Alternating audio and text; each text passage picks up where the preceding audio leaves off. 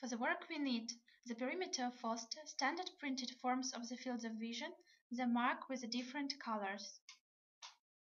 Put the person under the test back to the light and ask her to put her chin into the horizontal support of the perimeter. Its height is regulated so that the upper body of the vertical part of the support is near the lower edge of the eye socket. Put the arc of the perimeter into the horizontal 0 position and start the measurement. Put the device with 0 in the upper position.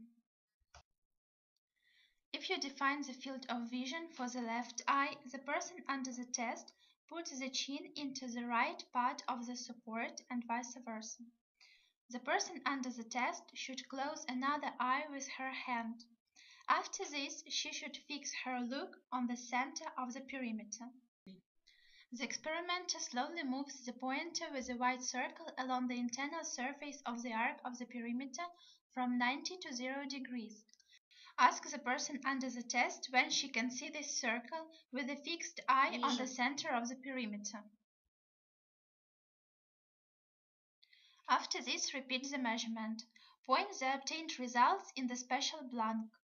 The same way, make the measuring from the opposite end of the arc. Repeat the measurement.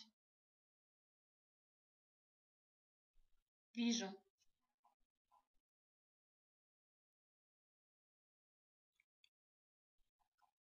Вижу.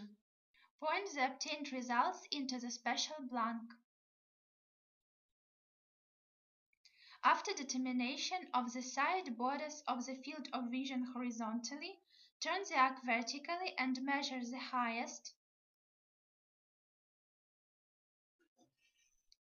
and the lowest borders of the fields of vision. Repeat each measurement 2 times. Put the obtained data into the standard forms of the fields of vision. For more exact measurement of the field of vision, they recommend to make the investigation in 24 meridians with the 15 degrees interval. The measurement is made analogically.